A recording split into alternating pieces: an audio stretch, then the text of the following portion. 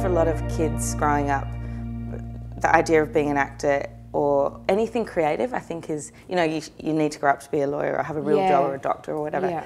And in my family, I mean, Dad was a singer. Yeah. So nothing was off limits, and we could, I think Mum encouraged us to do whatever we wanted to do and whatever we enjoyed. And I started dancing when I was really little. I did classical ballet. I think I was 2.5 when I started. Really? Yeah, which it's really young, isn't it? It's so young, but so much discipline at that age too. Or was I it think just it was fun, really good. or was it really full on? I think it got, I mean, you're 2.5, so I don't even know what kind of dancing you're doing at that age. Really, you're just probably running around in a tutu. But but I loved it, and I think I begged Mum. Normally they don't take people until they're 3, but I was adamant, really wanted to do it, was obsessed. I think Mum took me to see a show. I think I saw Snow White on stage or something, I don't know. The ballet. When you were 2.5 and that was your... Yeah, and I just wanted to do it, and I loved dance, and I loved being on stage, so I did lots of concerts and things. But I was really shy, and I was comfortable kind of dancing in front of people, but not speaking. Right. So Mum took me to Drama for Kids to get my confidence up. Oh, yeah. Actually, I think it was that I was... when I had to do show and tell at school, you know how you'd have to do that in primary school? Yes, love it. After holidays, and you'd bring back the toy you got at Christmas or whatever. I really struggled getting up in front of the class and talking.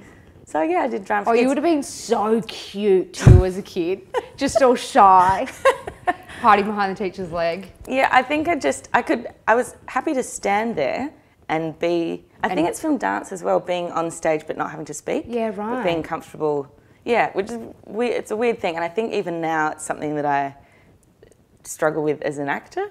Yeah, I was going to say, do you think because so many you're never yourself when you're acting, you're playing a character? Yeah, which it makes it far easier. I'm always interested to go, do you switch in character and go, okay, I can do this because it's not me. Melanie wouldn't do this, but this character would. And it makes it easier to, it's out because it's not me doing it.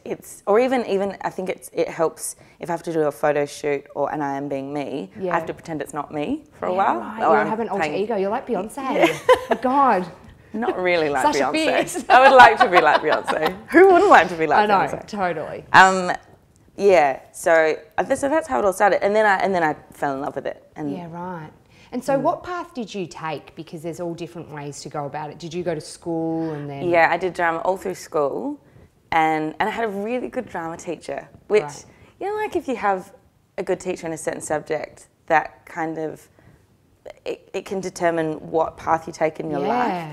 So I remember being really interested in biology. I had a terrible teacher, so I was like, never want to do that again. Well, because you wouldn't have gone into this if you loved a biology teacher. You'd be at SeaWorld with the dolphins being marine biologist or something. That would still be quite cool. Yeah, it would be. That's what I always wanted to do when I was a kid. Marine biologist. Yeah, it's like most kids want to be a vet, a zookeeper, marine biologist. Yeah. I think at some point I wanted to be a zookeeper. And I remember Mum saying, really, all you're going to be doing is cleaning up shit. Yeah, shoveling big turds.